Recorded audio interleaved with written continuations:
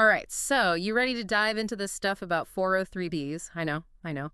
Not exactly the most thrilling topic. Yeah, not exactly a page turner. But you sent over these excerpts from, what was it called? 403B Myths and Reality. Right, from the life insurance company of the Southwest. Yeah, that's the one.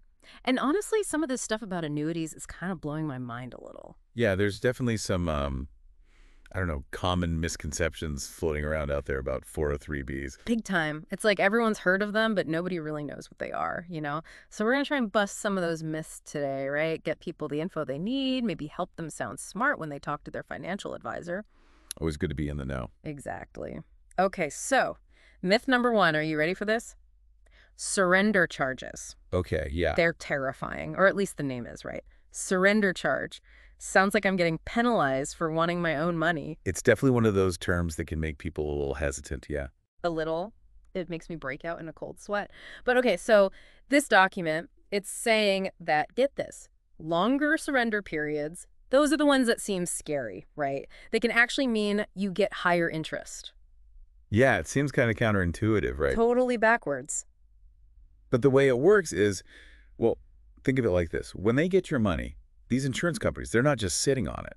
They're investing it in things that are designed for slow and steady growth over time. Yeah. So the longer they have that money, the longer those surrender charges let them keep it invested, the more potential it has to really, build up. Okay, I get that, but what if, like, life happens, you know? Or if Yeah. I need that money before the surrender charge period's up? Right, that's a good point. And the document actually addresses that. It's not like, just because you have a surrender charge period, that your money's totally locked away in some vault. So there are ways to access it. Yeah, for one thing, you can usually take out a loan against whatever you've built up. And usually, taking a loan won't trigger that surrender charge. And then, of course, there's, if you pass away, Right. your beneficiaries would get that death benefit, and there wouldn't be any surrender charge taken out. Okay, well, that's good to know at least. But what about if I'm getting closer to retirement? Can I take some of it out then without getting hit with those fees? Yeah, usually even if you got an annuity closer to retirement, so it still has those withdrawal charges, after you retire, you can usually take out up to 10% of what you saved each year without a surrender charge. Oh, okay. That makes a difference. I never thought of it like that. Yeah, it's about finding that balance, right? Accepting a bit of a restriction in exchange for what could be a much higher return overall. Okay, so maybe surrender charges aren't the big bad wolf we thought they were. Maybe not. But what about those agents? Like, are they really on our side, or are they just out to make a buck? Because, honestly, I think we've all wondered that at some point, haven't we? It's definitely a concern people have, yeah. Okay, so myth number two. Agents only care about their commissions. Tell me I'm wrong. Well, this document from, the life insurance company, the Southwest, they make the case that it's actually in an agent's best interest to have happy clients. Yeah. Clients that stick around and, get this, refer their friends. Okay, but I don't know. Does that really, pan out? I mean, how many people are going around recommending their 403B agent to their friends? Right, but think about it. The average person puts, like $225 a month into a 403B. Yeah, something like that, I think. So even with an 8% commission, which, remember those longer surrender periods we talked about? Those are the ones that tend to come with higher commissions. But even then, an 8% commission on $225 a month, that's like $216 for the whole year? Yeah. And that's before taxes. So not exactly a life-changing amount. Right. And then, on top of that, when those policies renew each year, the renewal commissions are usually even lower. So it's really more about playing the long game, building that trust, getting those referrals down the line. Exactly.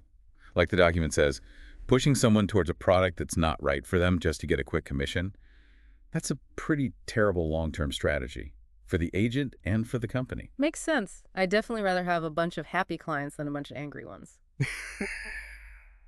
Okay, so maybe we can cut the agent some slack.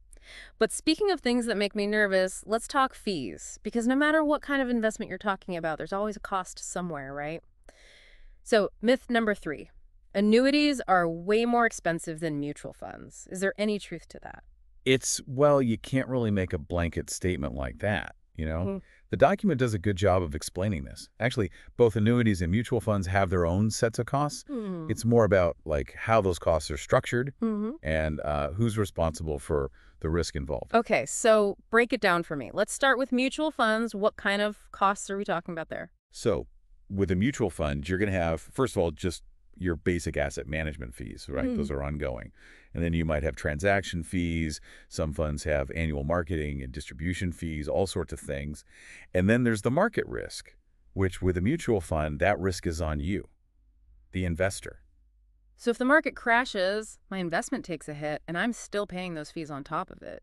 That's the gist, yeah. Yeah. Of course, the opposite is true, too. If it takes off, you benefit. But yeah, those fees are always there.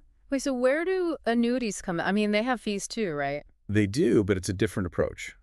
With a fixed or fixed indexed annuity, the insurer, in this case, that's the life insurance company of the Southwest, they factor those costs in when they're calculating their interest rates. Mm. So instead of you paying those fees directly, they're kind of baked into how the product itself works. So instead of me paying, a separate fee, it's just all kind of rolled into one. Yeah, you could put it that way. But the important thing is, with those types of annuities, the insurer is the one taking on the market risk, not you. So basically, they're guaranteeing that those premiums you paid and the interest that gets added, they won't lose value just because the market takes a dip. Oh, wow. Okay. So it's like with an annuity, maybe I'm giving up the chance to make a killing if the market goes way up, but I'm also protected if it all goes south.